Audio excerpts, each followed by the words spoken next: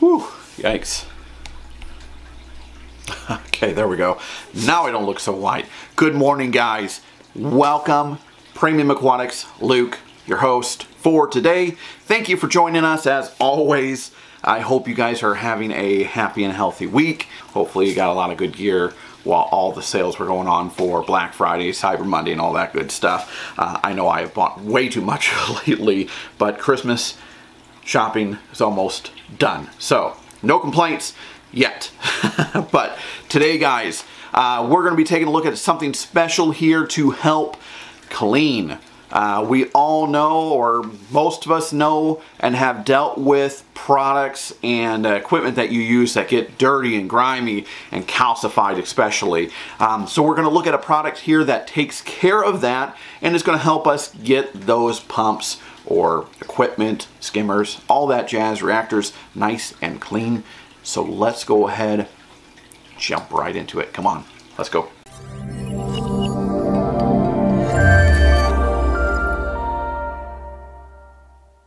Thank you again for stopping by. The lights are on. I love them so far. Things seem to be going very, very well as far as the corals. The torch especially seems to be happier than he's ever been. He's out, big, bushy, all that good stuff.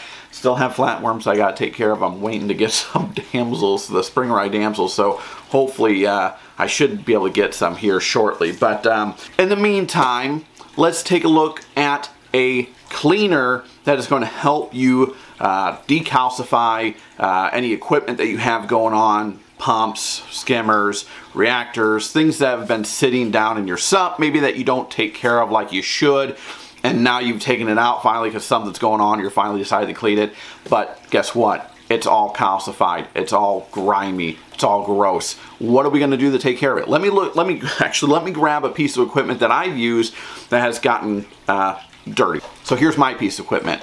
Bam. The Tunze skimmer that I had been using on this system, we took down, swapped it out for the Reef Octopus, which Reef Octopus is kicking butt, doing great, taking names. I'm loving it so far. But this guy has been sitting out now for a while, and I've meant to clean it over and over because I don't know if you can see here. Of course you can. All these little white dots, these little, I forget the name of them, but they're a shell for a little tube worm or something of that sort, and they're just everywhere on this black plastic here and on the back underneath, and they're probably inside. Yeah, they're inside as well. So what we need to do is get this sucker cleaned up. We'll take apart the pump, take a look in that. We'll probably need to clean that off as well. Again, I haven't had time. I haven't taken the time to do it, but I need to get this sucker cleaned up, and we want it nice and looking pretty. I'm not using it right now, obviously, because we have something else on there, but you know, you never know. So we want to get this cleaned up. What can we do to clean it up? Glad you asked. If you didn't, I'm going to tell you anyways. We're looking at the Sicce Pump Clean. This product is a cleaner of just about everything. They actually talk about it being able to be used in household for descaling, like your washers, your dishwashers, that sort of thing too. So you can use it there, but we're going to use it for its intended use. Let me bring this down here. We're going to bring this for its intended use, which is pumps, equipment, all that jazz. So we're going to go ahead and utilize this to help clean it up. I'm going to get out a 5-gallon bucket. We're going to put this in there. Let me open it up real quick. Basically, it's real simple. It's inside here is granules, and you get this little scoop here, but basically a white granular substance. It almost reminds me exactly of sugar, but we're going to utilize this to combine into water, and then we're going to let it sit and soak our piece of equipment and allow it to eat at all the calcium that's on there. So the dosage here, as it states on the bottle, is for a gallon, you're going to use 4 to 6 ounces of Pump Clean. 1 ounce here is this scoop. So you're going to use 4 to 6 scoops. If you're using just a quart, size, then you're going to add 2 ounces to 1 quart of water, and you're going to mix it until it's fully dissolved. So I'm going to grab a 5-gallon bucket because obviously this skimmer's you know, larger, so we need a lot of room. So I'm going to be using probably, you know, maybe 4 gallons of water and anywhere between 16 to 24 scoops of this. So we'll get the water, dissolve it in there, we'll put the skimmer and the parts in there, let it do its magic, and then come back maybe about an hour or 2 hours and see where we're at, see if I can just scrub it off real easy or if we need more time. Usually for the dry, calcified stuff, it's going to take a little bit longer to soak it and really absorb into that calcium to be able to clean it up properly. If all your calcified buildup is soaked already, it may take less time to be able to get this solution to penetrate into that and take a little bit less time to get it clean. So we'll gauge it, we'll try it out, we'll see what happens in an hour, see what happens at 2 hours, and maybe we'll have to leave it at 4 hours, 6 hours. I don't know for sure. I've never tried it. So let's get the bucket, get this in here, we'll get it mixing. Let's go. Alright, so we've got our handy dandy bucket of water. Thankfully this is measured, so I've got around 3 gallons right there. We're going to take our pump clean, and as it's stated, 2 to 4 ounces or 2 to 4 scoops per gallon. So we're going to start out actually I'm wrong, sorry, 4 to 6 ounces, 4 to 6 scoops per gallon. So I need 12, so I've got 6, 12. I'm going to add one more just for good measure, and we'll see what that does for us. Alright, so let's mix that up. Alright, so it is mixed in there. I'll take you off here just so you can see. It's actually a pretty well clear liquid mixture. We've got our skimmer parts, the front casing inside, got an impeller, the pump, skimmer cup, our body. Let's go ahead and toss this all in there.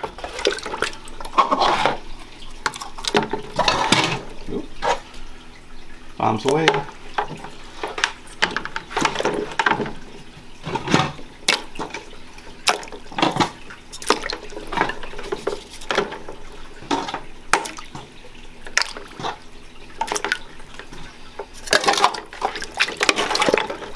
We'll let this sit up for an hour, see where it goes, try and clean it off, and then we'll, you know, maybe every hour try and see if it's progressed and when we're able to clean it up fully. We are at the 1 hour mark, and it does look like it's taken away some of this white stuff on the, or the white calcification, I guess I should say, on it. Let's pull this piece out. I would say that's pretty well done, a great job. It's got a little bit left here. Let's see if you can, that's not, I'll see. I use my fingernail and that comes right off. Funny part is right here, it was actually out of water, right, this lip here, so this, not much there, but this is pretty well clean. I could definitely take a scrub brush to that and probably get the rest of it off. Here's the side of this unit. So it does still have some on it, which I'm not too surprised by that. I mean, we've only been an hour, but you can see this is hard to hold. I mean, this is pretty much just kind of wiping off with my hand as well, which that means if I had a little scrub pad of some sort, this would easily come clean. Let's take a look, see if I can find this impeller here real quick. That was calcified. Oh man, this impeller is pure clean. This thing definitely had a calcification on it, on the entire magnet here and this little shaft, and this thing is just clean as a whistle, it looks like. So yeah, we're at the 1 hour mark, and we're pretty well cleaned up, so I can take a little bit of a scrub pad, just make sure the rest of this has come off, and get this sucker cleaned up. So I'll do that here and I'll be right back.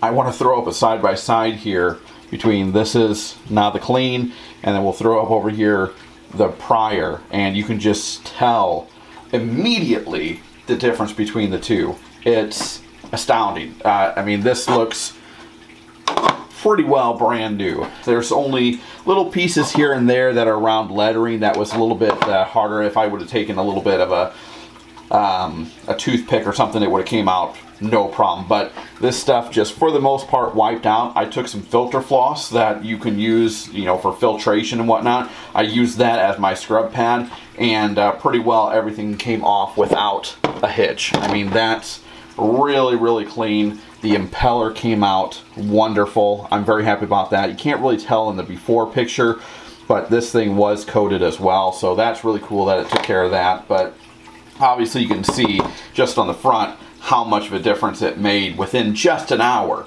Now keep in mind, obviously this was not super coated like you might get some other things, or power heads, or if you just leave it long term you may not see it only take an hour. You know, I didn't have layers and layers of calcium buildup on these on the skimmer, so keep that in mind. Alright guys, that's it. That was super easy. I mean, if you want something where you're not having to scrub all day long, this is something definitely to look into. Now I will say this is going to go extremely fast if you're doing 5-gallon or 3-gallon, 4-gallon buckets every single time you're wanting to clean something. So if you're going to do that amount of water, I would say get everything you can that's got calcium on it or buildup on it that you need cleaned. Do it at the same time, because otherwise this could go fairly quickly. Otherwise, I would make up just as much as you need to cover it so it can soak around it, and utilize it that manner. And that way this will last a lot longer for you. So beyond that, fantastic. I love it. That thing is super spick and pan.